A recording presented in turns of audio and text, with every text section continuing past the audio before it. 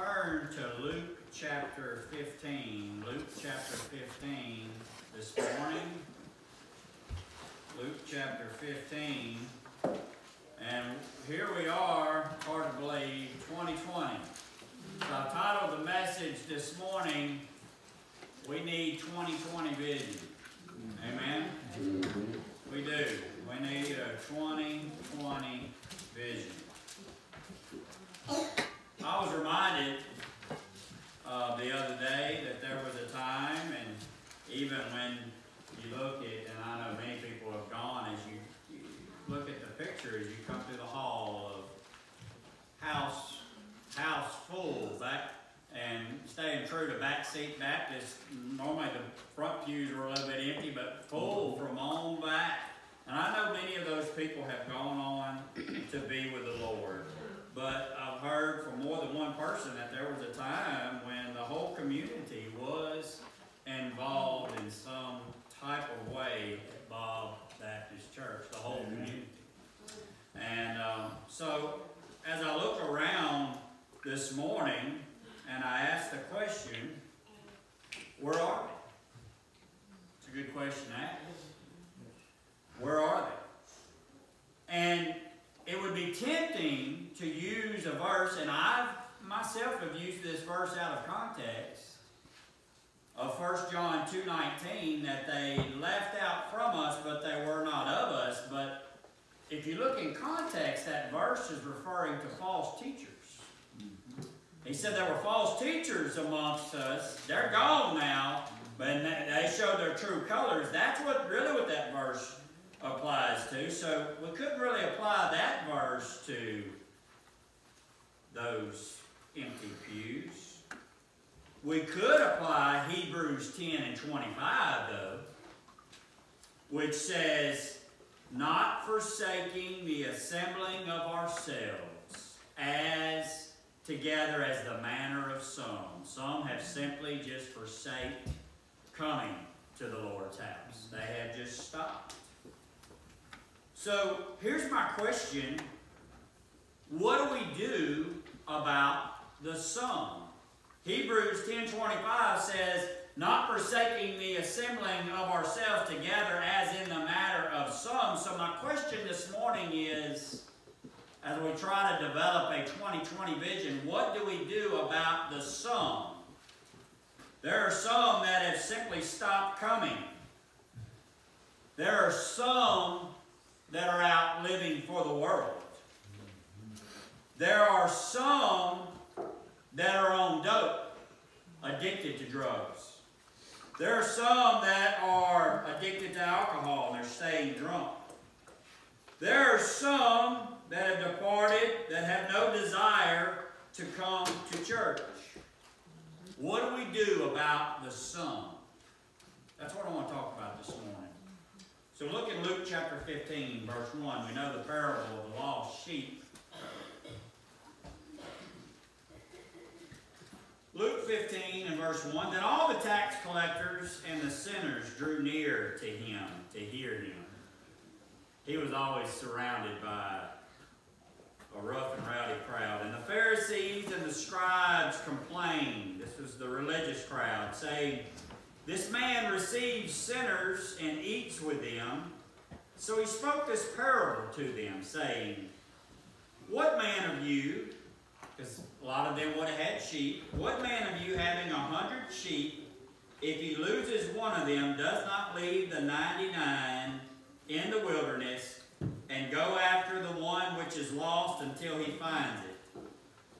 And when he has found it, he lays it on his shoulders, rejoicing. And when he comes home, he calls together his friends and his neighbors, saying to them, rejoice with me, for I have found my sheep, which was lost. I say to you that likewise there will be more joy in heaven over one sinner who repents than over 99 just people who need no repentance. And I want to pray right there. Father God, speak through me this morning in this message. I pray that you give me a vision to reach that which is lost, to reach those some that have departed from us, to go after the some, to bring them you, Lord Jesus.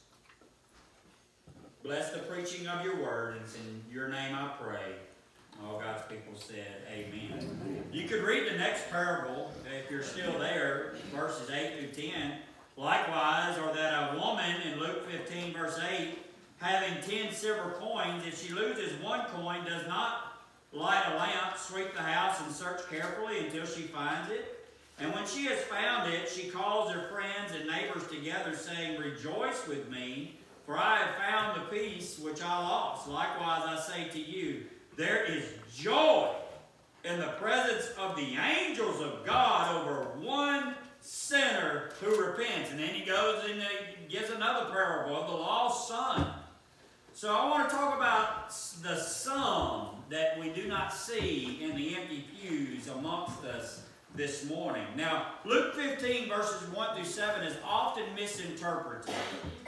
And I say this as just, and they use it many times, I wouldn't say misinterpreted, but they use it in a sermon that is speaking of those that lead the church. That the shepherd is to lead the 99, those that are here, and to go after the one lost church member and to go and get them. But I don't believe that's the main point of the message here. The main point of Jesus' story, as he's talking to the Billy Grahams of the day, the religious crowd, the main point of Jesus' story is Jesus' passion for the lost.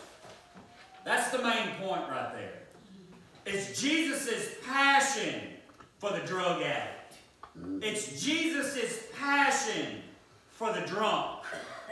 The main point of the story is the 99 are where they need to be. But there's one down there that's hooked on drugs, and that's where Jesus is going to be to reach him back. He wants him saved. Yeah. It's the passion that Jesus has for the sexually immoral. Jesus' passion was given to the first century church as a pattern and as a mission. This pattern and mission is to be followed by us today, or we have no right to call ourselves a church. If we do not follow this first century apostolic pattern, and I'm fixing to share it with you, it's a perfect vision of Acts 1:8. Here's the vision. This is the mission. Acts 1:8 says, But you shall receive power when the Holy Ghost has come upon you, and you shall be witnesses to me in Jerusalem and in all Judea and in Samaria and to the ends of the earth. And if I added anything to the Word of God for personal application, I would say, and for Little River and for Bob community. Amen. To reach the lost. Oh, we need to catch the vision of Jesus if we're going to be able to call ourselves a church in 2020. Turn with me, you're there in Luke. Let's turn to Luke chapter 4 now. Luke chapter 4. I want to see if we can catch Jesus' vision for the lost. If we can put aside our bias and our judgmental attitudes and look at the people the way Jesus sees them. Luke 4 and 16 through 21. Now, Jesus is getting ready to teach in the synagogue. And boy, he's really, and I'm going to show you something here that I didn't see until I listened to a message yesterday, and I listened to it again this morning, and I want you to catch what he does here. It's very, very important. Luke chapter 4, beginning in verse 16. So Jesus came to Nazareth, where he had been brought up. This is his hometown. And as his custom was, he went into the synagogue on the Sabbath day and stood up to read. And he was handed the book of the prophet Isaiah. And when he had opened the book, he found the place where it was written. Watch this. The Spirit of the Lord is upon me, because he has anointed me to preach the gospel to the poor. He has sent me to heal the brokenhearted, to proclaim liberty to the captives, and recovery of sight to the blind, to set at liberty those who are oppressed, to proclaim the acceptable year of the Lord. Now, Jesus is quoting Isaiah chapter 61, verses 1 and 2, but I want to show you something very significant. Notice the next verse in verse 20. It says, after he read that last verse, to proclaim the acceptable year of the Lord, in verse 20 it said, he closed the book and he gave it back to the attendant. And I believe he didn't quote that last verse for a reason. He was quoting Isaiah 61 verses 1 and 2. And if you turn there, the last verse of what he was quoting, he should have said this. The next verse that comes that our Lord Jesus left out in the synagogue that day because he was trying to get a point across was, and the day of vengeance of our God. He left that verse out. And I believe there's no accident in Scripture. And it says he closed the book and he sat down. Jesus could have quoted that part, but he said, I'm going to sit down. I've said enough. I don't need to say that part because this is why I have come. You have seen this Scripture fulfilled. I don't want vengeance to come on those sinful people that are addicted to drugs. I don't want that person that's an alcoholic to go to hell. So he left out in the day of vengeance of our God. Jesus was quoting Isaiah 61 and he sat down after that because he says, look here, I've got a mission, I've got a vision, I've got a book, and I'm going to hand this book to my church, and the gates of hell are not going to be able to overcome it. I've got a message of hope to go down there to that drug addict. I got a message of hope to go down there to that person that's caught in sin. So he left out the vengeance part. Now we know that our God is a God of judgment and vengeance, but that wasn't the point he was trying to get across to. Because this is why I have come, to save those people, Jesus says. I don't want that drug addict to stay on drugs. I don't want that drunk to remain a drunk. I don't want that sheep to remain lost. Because I have a bride, a church that is going to bring a message of grace and mercy to them. 2 Peter 3:9 says, the Lord is not slack concerning his promise, but is long-suffering toward us, not willing that any should perish, but that all should come to repentance. Jesus has called all of you that are in here at Bob Baptist Church, if you call yourselves Christians, he's called you to get out of the bleachers and onto the mission field. Amen or oh my? And you may not go to Africa. You may not go to Judea and to Samaria and all the other outer parts of the earth, but you can go next door to your neighbor. You can go over here at the supermarket. You can go down here on the river. You can go wherever it is. Right here in Bob community, we have a mission field that's all around us. And I believe in 2020 that the Holy Spirit is calling for God's people to get back to that apostolic message, to get out of the bleachers and get on the field and get down there where it's dirty, where those people are using needles and drugs and not doing what they're doing, but bringing them a message of mercy and grace and love that says, hey, I know a carpenter from Nazareth that can break that bondage. You may be full of demons right now, but my Jesus can set you free. My Jesus is a chain breaker.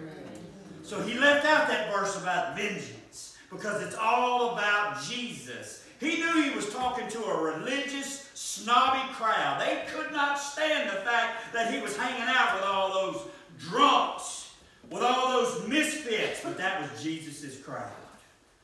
He says, I don't need to come after those that need no physician. I'm coming after the ones that are sick. Each one of you, if you call yourself a Christian, you are called to be a missionary. You are called to be a missionary. Right here to the folks in this community. And let me tell you this, it's not just for the hired hand. The hired hand is committing himself to the reading of God's Word, the studying of God's Word, praying and fasting over this congregation. And you, the people of the church, are to go out into the highways and the byways and on the river and in the community to the people that you really, if you were honest, don't like. And to share with them the message of hope and of love. And I know you don't know the history of some of these folks. And I'm so thankful I don't, because I probably would have bias too. That's what happens. But Jesus knows their history. Let's see what he has to say about it. Turn to Luke chapter 6. My. I'm going to read it. It's going to hurt. Lord have mercy. You don't know about some of those folks. They're never going to change. Luke chapter 6, beginning in verse 27. I say to you who hear, love your enemies. Do good to those who hate you. Bless those who curse you. And pray for those who spitefully use you. To him who strikes you on one cheek, offer the other also. And from him who takes away your cloak, do not withhold your tunic either. Give to everyone who asks of you. And from him who takes away your goods, do not ask for them back. And just as you want men to do to you, you also do likewise to them. But watch this in verse 32, because this is how a lot of us act in the church. I myself included have been guilty of this. But if you love those who love you, what credit is that to you? For even sinners love those who love them. And if you do good to those who do good to you, what credit is that to you? For even sinners do the same. And if you lend to those from whom you hope to receive back, what credit is that to you? For even sinners lend to sinners to receive as much back. Watch this. But love your enemies. Do good and lend, hoping for nothing in return, and your reward will be great, and you will be sons of the Most High. For he is kind. Notice who he's kind to the unthankful and to the evil.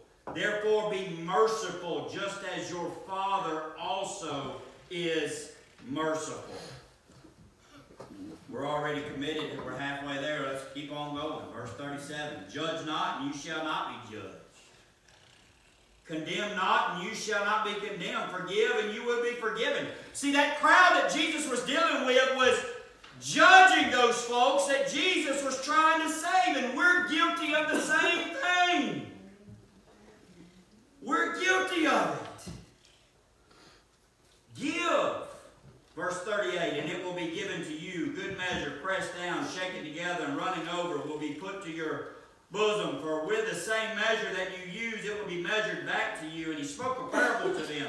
Can the blind lead the blind? Will they not both fall into the ditch? And I believe the church has lost this vision. We've become blind of what's going on around us. A disciple, in verse 40, is not above his teacher, and everyone who is perfectly trained will be like his teacher. Now watch this, verse 41. I really didn't want to hear this morning when the Holy Spirit spoke it to me. And why do you look at the speck in your brother's eye, but do not perceive the plank in your own eye? Or how can you say to your brother, brother, let me remove the speck that's in your eye, when you yourself do not see that the plank is in your own eye? Hypocrite! First remove the plank from your own eye, and then you will see clearly to remove the speck that is in your brother's eye. In other words, I'm going to come look at this one, and I'm going to knock them out with a plank that's sticking out because I see a little bitty speck in theirs. But I don't notice that I've got a plank in my own. There are a bunch of folks, guys, in our community, on this river, in our workplaces, that need the grace and the mercy of Jesus Christ. And may I add, it's the grace and the mercy that was extended to you and to I. The Bible says, while I was yet a sinner, Christ died for me. I believe we will be held accountable, regardless of what they do, regardless of if they use what the church is trying to do, what Jesus just told me. Besides all of that, we've got to do everything we can. When we stand before Him, we did everything that we could to share the love, the mercy, and the grace of our Lord and Savior, Jesus Christ. And I'm here to ask you, how many missionaries do I have sitting in here this morning? Are there any? And Isaiah, he says, who can I send? Who will go? It's amazing. We can pray all day long that, Holy Spirit, I pray you just drag them into that parking lot and they'll come. They're not going to come until we go where they're at. That's what Jesus did. He left the 99 and He went after the lost sheep. Guys, we have a very, very sick community. And I'm not just talking about here. DeVille, Pollock in general, Little River, the whole world is sick. But we have a message of hope. Just like my brother sung, do you know my friend? His name is Jesus. I love that. And I thank the Holy Spirit give that word just at the right time, what Adrian Rogers said. The only thing that separates us from that drug addict, from that one that's shooting up with needles, from that drunk, is that we have Jesus. We need to bring them Jesus. He says, I'm not going to share, when he got up in that synagogue, that the vengeance, because I'm long-suffering. I want whosoever will. I want everybody saved. But I've got to have my church folks that's going to do it. And I'm here to say, if we're not going to be missionaries, it's easy to go and send our money and disperse it and go to Africa. But if we're not going to be missionaries to our next door neighbors, we have no right to call ourselves a church. That's Bible. That's what Jesus says. If we're not going to tell our family and our friends about Jesus, He says, if you confess me before men, I'll confess you before my God.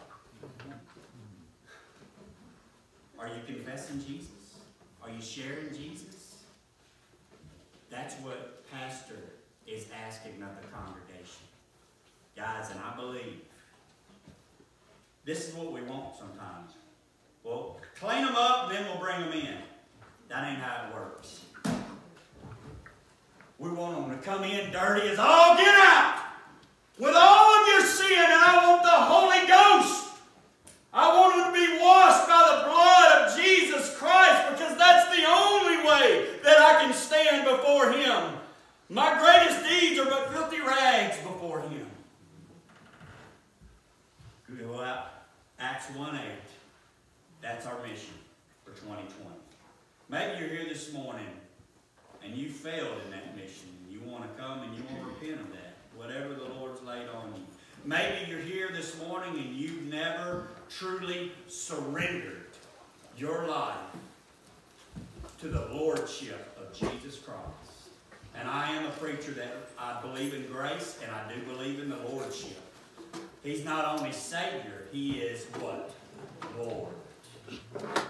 Is He Lord of your life? You stood before Him and He said, why should I let you in my heaven? what would you say? And I'm going to say, the blood of Jesus and His grace and His mercy. Let's be a church that extends grace and mercy to those around us. As we stand and sing, what hymn we going to